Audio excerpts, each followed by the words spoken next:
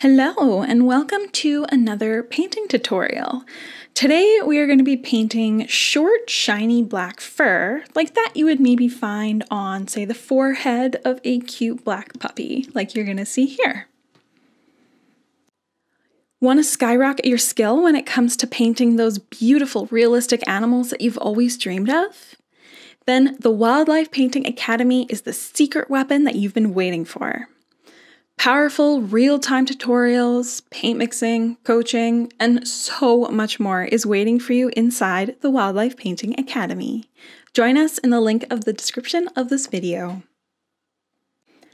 Alright, let's get started. So I'm going to start off by lightly sketching in where the different features are going to go using a pencil here on canvas that I have taped to a hard surface.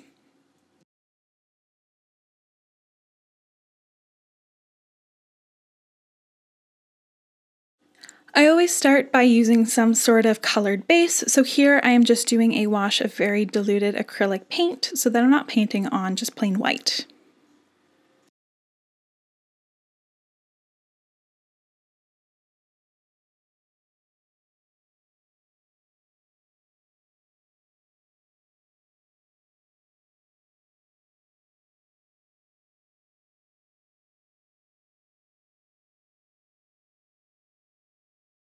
I'm starting off by establishing my darkest points of my painting. So here, because I'm painting black fur, I'm using a very, very dark color. It is not purely black. I do have some blue and brown in there as well, and using a relatively large brush so that you can cover large areas.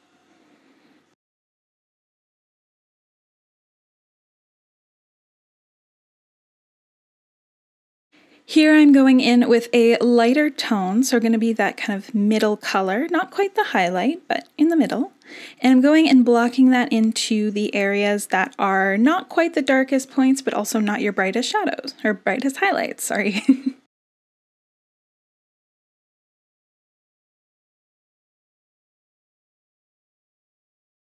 Now an even lighter shade here, I'm going in and blocking in where those highlights are going to go. We're going to put more bright highlights on top after, don't worry.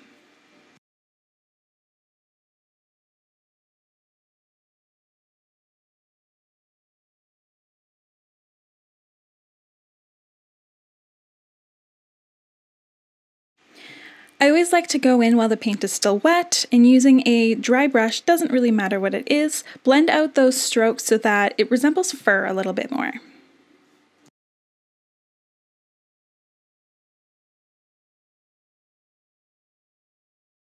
Now we're going to start with some fur details. So using a lighter color and a fine brush, I'm going to start stroking in those individual hairs into the paint to start to build up that beautiful fur texture that we're looking for.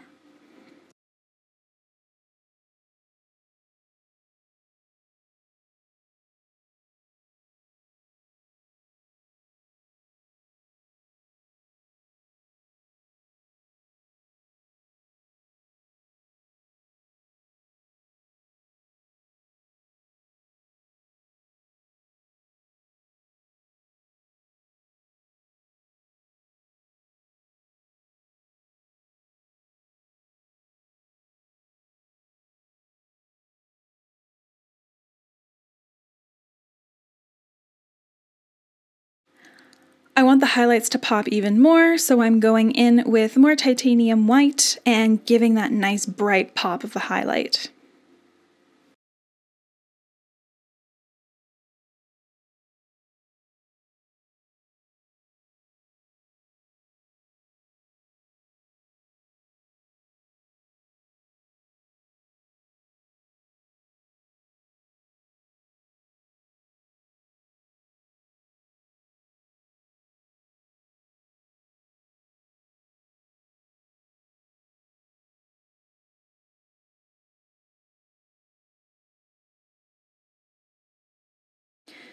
Now is one of my favorite parts, glazing. So you want to make sure your painting below is completely dry, and then using some glazing medium, we are going to add a little bit of color, just give everything a little bit of oomph.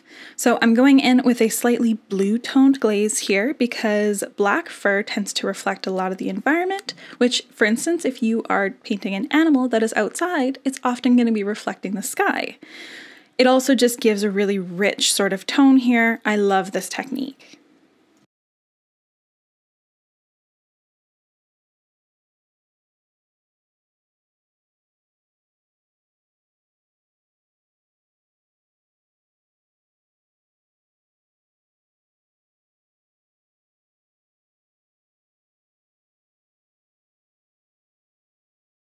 Because the glaze kind of took down some of those highlights, I'm going back in with more titanium white and a fine brush and adding that final pop.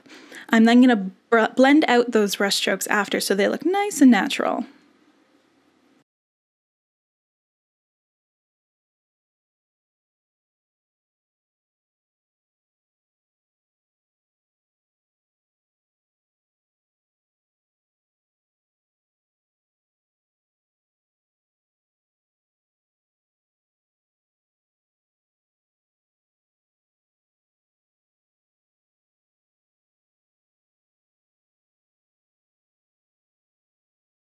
And now I go back and forth adding random little highlights and details here and there. I find that this last step really adds a lot of realism to the painting.